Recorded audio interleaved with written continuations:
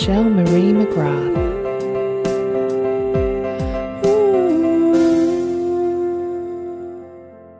Hi, and welcome to today's episode of Unclassified Woman. Today, I'm happy to be talking to the fabulous Keturah Kendrick, a lovely American lady who is based currently in China.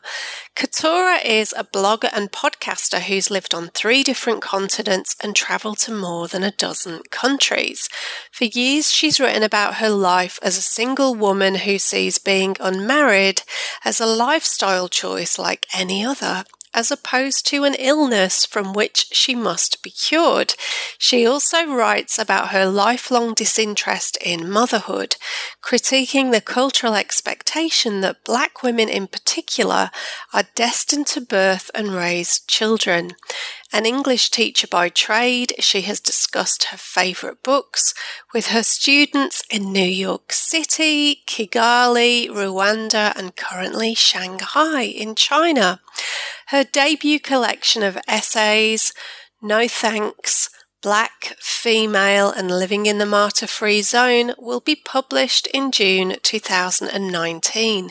Keturah enjoys food and travel. Specifically, she enjoys eating her way through her favourite countries. And who can blame her? I'm pretty fond of doing that myself. So I hope you really enjoy today's conversation. So welcome, Keturah. So great to have you here today. Thank you. I'm glad to be here. Thank you so much for inviting me. No, it's wonderful. It's just fascinating to hear all these different stories and perspectives from women all over the world. And I know that you're currently in Shanghai, is that right? That is correct. I am. And so how did you get to be there at the moment? And would you mind sharing a little bit about your background? Sure. I am a secondary English teacher by trade. I am from America. I call New York City and New Orleans home. So I spent about 10 years teaching secondary English in New York City and decided I needed a break from America. I wanted to see the world and travel. And luckily, being an English teacher is a pretty transferable job. Yeah, great. So I spent 2 years in Rwanda in East Africa and thoroughly enjoyed traveling around that continent. And once my time was up in Rwanda, I decided to give Asia a try and happened to find a really good position here in Shanghai. And so I've been in Shanghai for about 2 years and have thoroughly enjoyed traveling around Asia. Gosh, that's so interesting. You're right, though. That is teaching English as a second language. I mean, that is something that you can do in so many places. That's a great way to travel. Yeah, I was very fortunate because when I became a teacher, it wasn't my intent to use it to travel the world. But when I decided I wanted to, I was like, oh, this worked out perfectly. Brilliant. And so, Keturah, would you mind sharing a bit more about whether you've not had a child due to personal choice or whether it's been due to a combination of circumstances in your life? Sure. It is absolutely, completely personal choice. And I do know for more than a few women who are my age, I am 43, who are my age and who are without children. It's often a mixture of kind of choice, but more like circumstance. I never had a situation where I wanted to do it or that was ideal. But for me, it's always been explicitly a personal choice. I have known since I was a child myself that motherhood was not going to be my thing. I can't really explain why, but it was just clear to me in certain situations when my friends were around and talking about, imagining their grown-up lives. Children always seem to, in a roundabout, subtle way, be a part of that. And although I didn't have the words for it, I was just clear, no, there won't be a child in my house. There won't be a baby in my belly. So it has definitely been a lifelong choice and not related to circumstance at all. Wow, that's interesting, isn't it? So just as some people are so clear that that is what they want, you were very clear from a young age that you didn't think that that was going to be a part of your path. Yes, exactly. And like you said, I had girlfriends growing up who were either like I'm indifferent, or kind of what I think happens to a lot of women and probably men. You don't think either or. You just assume that it's going to happen because if you're in a Yes. you have a job, you have children. But I had girlfriends who were very clear. I had one friend in elementary school who was like, I will be having 2 children, 1 boy, 1 girl. And but I was also very clear in many conversations that came up as I was growing up and also as a young woman. Yeah, I'm not going to be having any.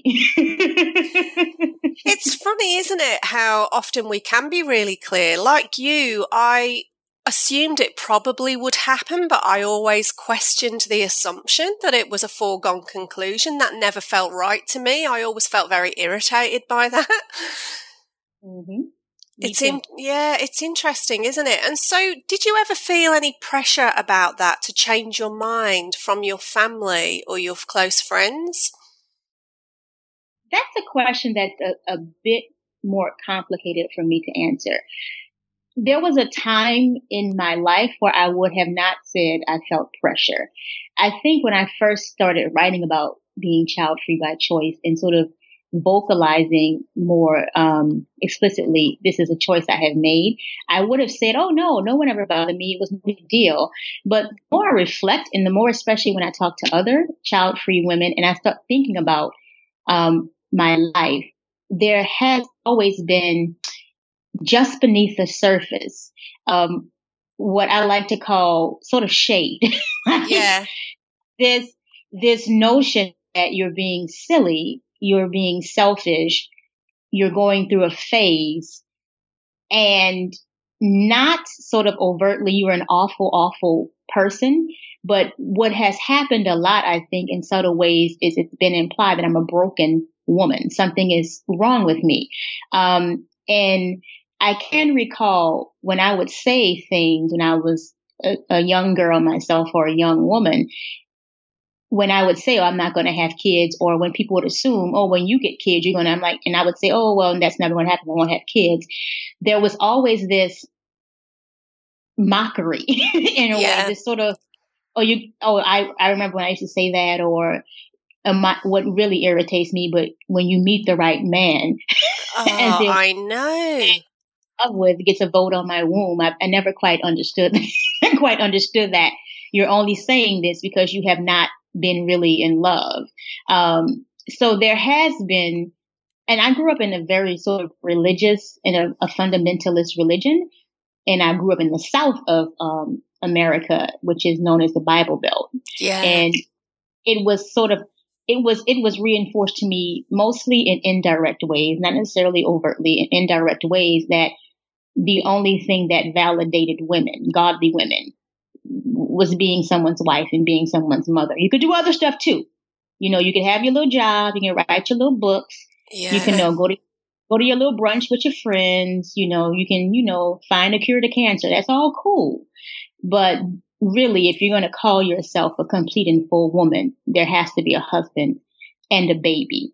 And particularly the baby part seemed to be a big part of what I was supposed to have to be a full woman. So I never really got on Christmas or Thanksgiving, where's your baby? It wasn't that, but it's just a number of sort of subtle ways that people would imply that I'm very childish and I'm trying to avoid adulthood because I don't want children, that I'm being unfair to my phantom husband who may or may not appear by deciding that I won't have children, although I don't have a husband, or that I'm just going through a phase and I would change my mind when I met the husband, or my ovaries kept me up late at night. I don't know. Yeah.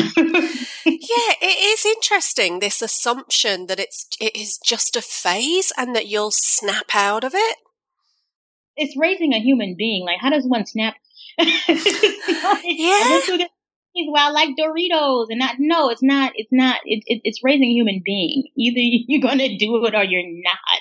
And I get that there are some women who quote unquote change their minds, or who have been indifferent all along and then decided, to be mothers as well. But I think when it's kind of like your own mind, your own brain. And when you have people telling you what they believe to be benign, such as, you'll change your mind, irritating because what you're implying is you know my mind better than I do, although it's been my mind for much longer.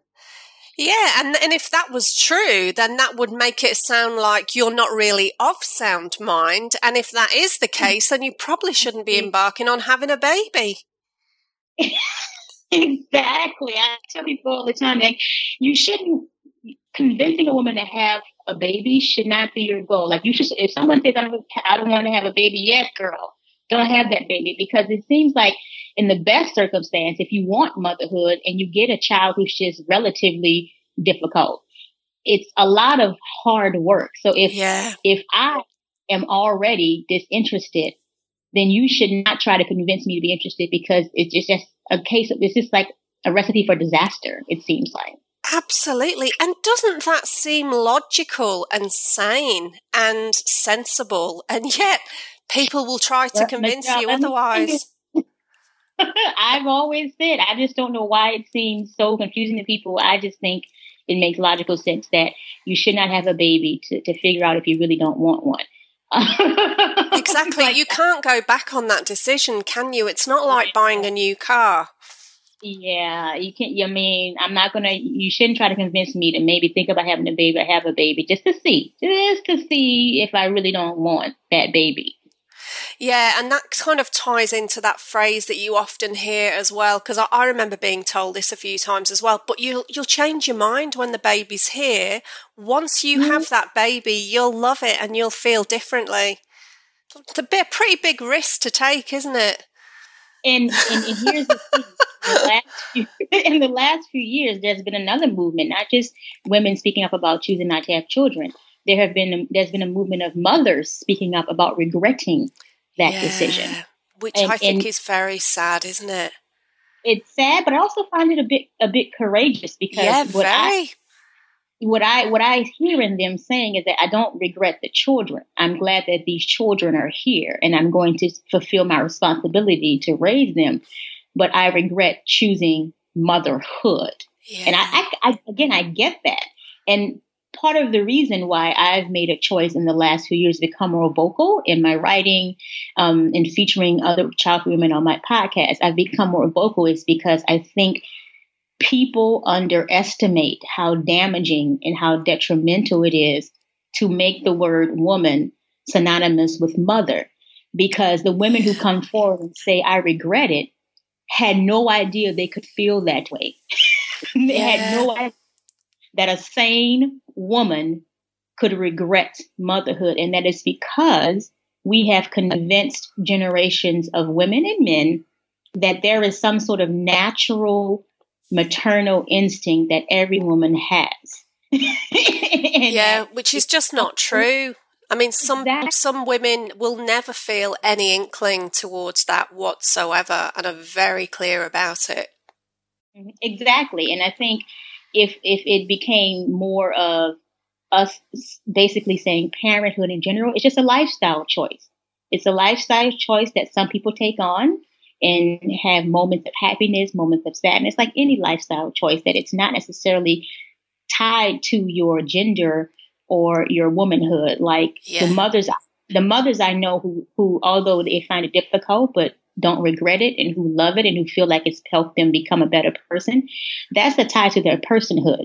It's not a tie to their womanhood. Yes, yeah, true. That's very true. And some people will say, I didn't realise how selfish I was until I had a child. Now, okay, but that may be completely true for them. It doesn't mean it's true across the board.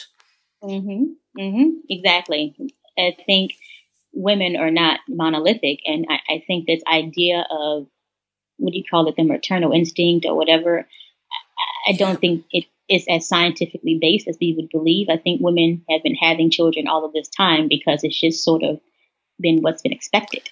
Yeah, and it's just it's just such unconscious conditioning, isn't it? It's a necessary thing. I mean, you have to procreate, but I don't think this whole I don't really want to have children is a new thing since the internet happened. I think in the 1800s, there were women having babies who were like, well, I got this baby. I mean, but she had access to birth control and education, and it was in a time period where saying no to motherhood was a bit more of an option, there's a likelihood that there have been more women saying no. Yeah, and you raise a good point as well, because even today in many places, there are women who might not want that, but they don't have a choice and they don't have access to contraception.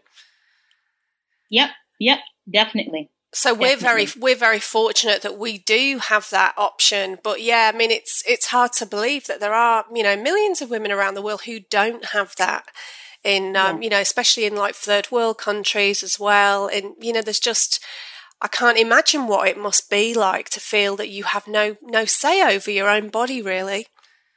Yeah, very, very true. And I wonder too, like to the extremes of how aware women are, that they don't necessarily have control over their bodies. I think in many cases it might be just the way it was generations ago, the developing world. You just had a baby and you didn't think about that kind of stuff. And if we're being honest, the other options outside of family and mothering were limited anyway. So it's one of those things that I think that we can only have this conversation and have these sort of intellectual discussions about it because we are aware of all of the world around us. We're not choosing, but yeah.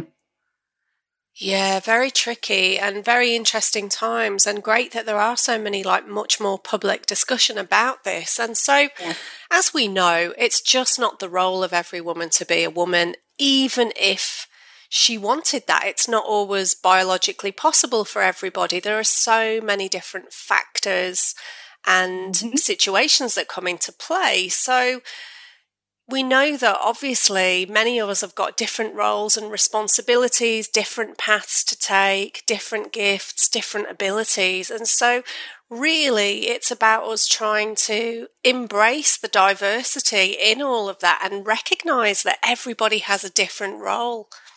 Exactly. I agree completely. So there's room for there is, isn't there? And it seems to be about just that increase in tolerance of other people's choices and decisions for their lives. We're not all the same in that, and we're not all meant to be doing the same thing. Exactly. So also, obviously, we know that it's one way of expressing ourselves creatively, because we are creative beings as women. We're very cyclical. So how do you say that you enjoy using your creative energy? I realise that you're teaching as well, and you're teaching people to express themselves in a language that's not their first language. So I'm a writer. I blog. I have a book coming out next spring. So my most common way of creative expression is the written word. For me, being with people in general brings me a sense of creativity, brings me a sense of connection. So when it comes to expressing my creativity, I do that through writing. But I find that I think everybody needs people, whether that is young people, old people, your peers. Just having a community of people in many ways helps me express every part of myself, particularly when they're really good friends who I feel have my best interest in mind. So I would say that's probably the way I go about that. Yeah. And so it's interesting that you say that. It really is about complete self-expression, isn't it? And knowing that you're expressing your true self and being really on your path. And that's going to look different for every woman. Yes, it will. Definitely. And so I think the key is really to really have that strong relationship with yourself and know what your values are and what's important to you, so that you're not as easily swayed and persuaded by other people's opinions around you. And you might, being talked into something that you don't really want to do if you're feeling unsure or ambivalent. Yeah, and I can honestly say I've been extremely grateful that I have always been a woman, even when I was a young woman and had my own self-doubt and not listening to your inner voice type of issues. This is one thing on which I've always been very clear, even when I wasn't necessarily honest with other people, particularly men I was dating who I thought were really cool and who would be good potential partners. I mean, I've always been honest with them, but I was always clear in myself that this wasn't something I saw for myself, and I stuck to my guns. And when I look back on my life and what I was told would happen to me at this point in my life, because I did not have children, everyone was wrong but me. Yeah. And but that just reinforces only you know what's really right for you. Yep, exactly. And I think when you're younger, like most things, it's not just being child free, but I think like most things, particularly when you're a young woman, you're raised so often, even when your parents try hard not to. Society is society. There are so many ways in which we encourage and blatantly tell young women every other voice but your own is important. So when it comes to something this significant and such a dominant narrative of many cultures, that adult means parent, woman is synonymous to mother. When you're told that so often, having the strength of mind and the conviction of character to not try to think about or convince yourself, or maybe they're right. Like, I've always been very clear. And there was a time when I was younger when I thought maybe I was being a bit too rigid, or I was being a bit too stubborn, because I would dismiss people who would tell me, you're too young to know that, or again, you're going to change your mind, or my favorite, when I was your age, I thought that, and now I have 4 kids. Like, all of that stuff, I felt like I was being too rigid. But again, when I look back on particularly my early to late 20s, when it started to become an issue more, I think it became more of an issue more in my maybe mid 20s and beyond. I'm so, so grateful that I had the strength of mind to know what I wanted and did not want, and that I stayed true to myself. Because as I said a second ago, all the things that I was supposed to feel as a woman in her early 40s who chose not to have children, everybody was wrong except for me. I feel like my life is 20 times fuller than I had planned. I feel like I've accomplished way more things than my little goals could ever conceive. And it's all attached to not having children. Yeah. And just really trusting your own instincts about that. Mm-hmm. Exactly. I'm so glad that I trusted my instinct and didn't allow myself to be convinced. I'm very, very happy about that. And you mentioned about, like, in relationships that you were always very upfront about your beliefs in not wanting children. And did you ever come up against any interesting conversations about that in relationships where anybody tried to persuade you otherwise, or were they okay about it? Again, I wouldn't say that the men I have dated tried to persuade me. What I have noticed over the years is that men who claim to want children have very interesting reasons or belief systems for why they should have children and what their role will be in raising children. So the most distinct memory I have is a recent long-term relationship, maybe about not necessarily, about 4 or 5 years ago. I had gotten to the point where it became clear to me, because I was in my late 30s, that this is going to be an issue. Like, if I waited 3 or 4 months, we were going to have to have the conversation again. So early on into our courtship, I made it clear, you're not the first man I'm having this conversation with. There's been 2 before you, and nothing has changed. And you should know that if fatherhood is something that you desire, you might want to decide how much you desire it, because you're never going to get it if you're with me. And his reaction to that was interesting to me. So he had made it to his late 30s and early 40s, didn't have any children, was kind of non-committal in the beginning of our relationship, would start and quit jobs for random reasons, had a difficult time getting up before 10 if he didn't have to be to work at that time. But he sort of went into this existential crisis where he was just like, well, I just always imagined I would. And I know I don't want any right now, but, and I tried hard not to laugh, but my thought process was, so the idea of children seems to intrigue you. But when I look at your daily life, in daily reality, you feel the same way about children as I do. You do not want your life interrupted Yeah. by the tedium of parenting. You have, if you are a man who has made it this far without finding a woman to have your children, I find that that has been much more of a choice for you than you want to admit, because there are far more women in their mid to late 30s who are now dating with the purpose, as they call it, for marriage and motherhood.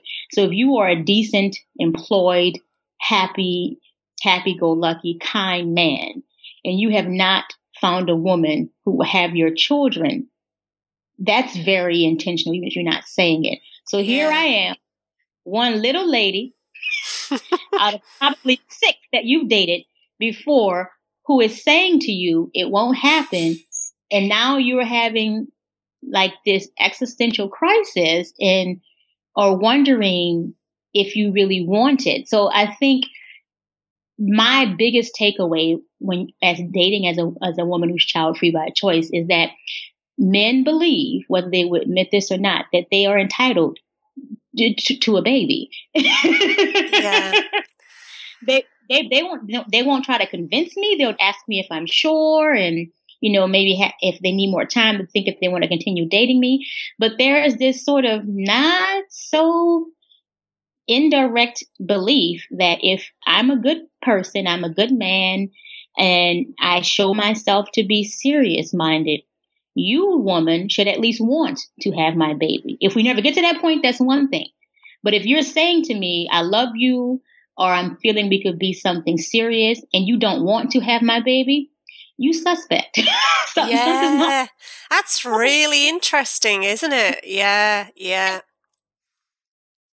Yeah. So that's what I've noticed. No man has tried to like persuade me or try to convince me that something's wrong with me. I haven't had that. But what I have noticed is there truly is this expectation that if you are a woman who is claiming to love and support and want to partner with a man, then you should naturally want to have his baby. Yeah, and when you get to your kind of like say mid to late 30s, around that time 40, I think it's really hard for a lot of men to believe that even if you're saying you're not you're ambivalent or you don't necessarily want a child, even if you're saying that, there's a large portion they don't really believe it. They think you're being coy. Yeah. They think you just haven't realized it yet.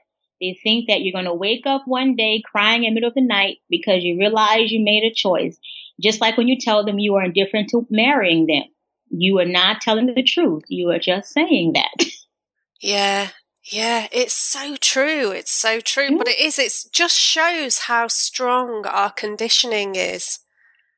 Yep, it does. It does. It is very, very strong. And I think when you are a woman or a man whose life does not fit the dominant narrative, people underestimate how much you see the intensity of that narrative simply because your life is not a part of it. So you're more attuned to how much certain stories are told, how intense and how all-consuming expectations and cultural narratives are. Yeah. And I think when you are particularly a woman who has chosen not to have children, not just you kind of wanted them and it didn't happen, when you have been clear you have rejected motherhood, the way that we sell motherhood becomes clearer and much more acute. then Yeah, I and think just when you're just not going along with that script, that's the thing. You're really, switching that and creating something else and refusing to fit into those boxes. Mm-hmm. Yep. Yep. Yeah, very interesting, isn't it? And so, what would you say to somebody who is feeling ambivalent or not sure that it's really for them, but they're feeling a lot of pressure around them? I would say ignore everybody's voice but your own. And that includes your mother, that includes your man, that includes your Yeah. pastor. Here's the thing. I want for every woman what I have, absolute joy and fulfillment. If motherhood is that for you, go ahead, girl. Get pregnant. Tell me where you're registered. I will buy you a nice gift.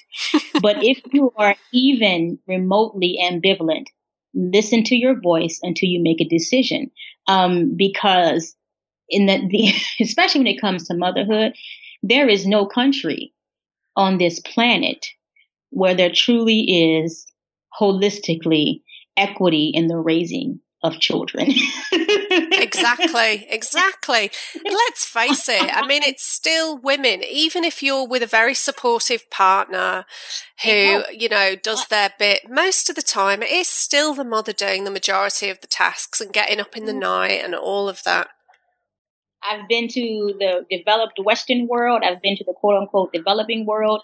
I see some patterns. So if you are a woman particularly, and you are ambivalent or on the fence, as the term happens to come up a lot in child-free land, do not get off that damn fence until you have decided you want to get off that fence. Because here's the thing. If you have a good, supportive husband, at the end of the day, I can think of no mother who has said, my husband is as exhausted and as spent as I am. It always no.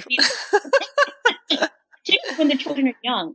Yes. It always seems the mother who has to sacrifice more of her personal and professional life, who has to do more of the grunt work, daily work, tedious work of running and maintaining the household. Even when she's happy doing that. Like I have a very good friend who stopped working for about 7 or 8 years to basically be a stay-at-home mom. And as far as I know, she doesn't regret it. She seemed to enjoy it. And when she went back to work, she didn't have any regrets. But it was clear to me that I had made the right choice because I didn't want none of that. Yeah, all the sleep deprivation. Yeah. So I would say to someone, again, because I think men have some similar issues, but particularly for a young woman who is ambivalent or who hears the voice clearly, this is not for me. Ignore every single voice and don't be afraid to tell people to mind your business, because I think that's another thing I had to realize. When people would make these passive aggressive comments and we're supposed to just sort of, well, they don't mean any harm, so just know. You don't have to be rude. You don't have to get yourself all upset, but call people out. Like when they say, boy, when you have your own kids, you can say, but that won't ever be happening. They can deal with whatever their reaction is to that. You can pray for them to process all that. But listen to no one's voice but your own.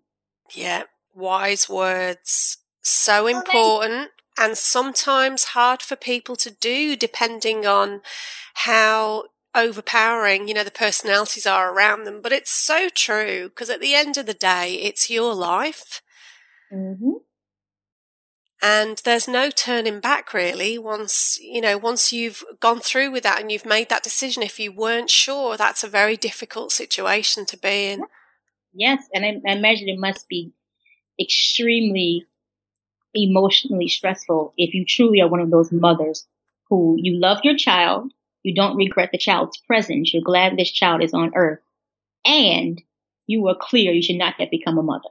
It must be, I would assume at some point, especially again, if you have a child who doesn't just have regular childhood difficulties, you have a child with some sort of physical disability, or your child just is one of those children who just turns out to be very, very contrary and a discipline problem.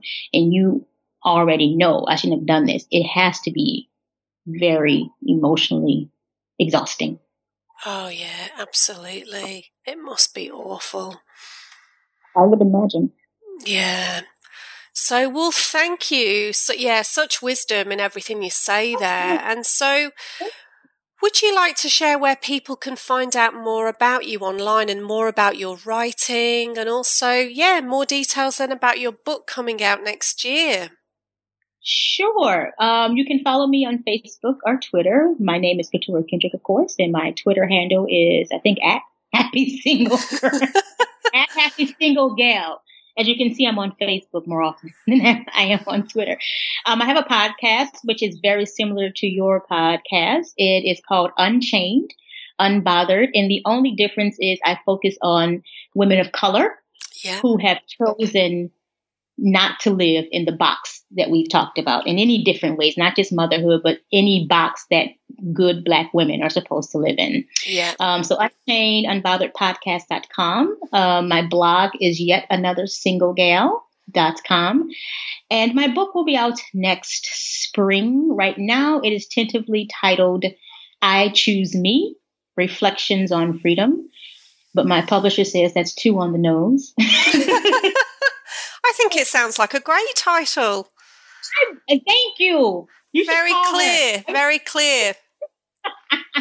And one of the topics I do talk about is a collection of essays, and I devote 2 essays to this notion that woman is synonymous to mother, and how if you are a woman who does not want motherhood or who rejects it, you are pretty much metaphorically set on fire. Yeah.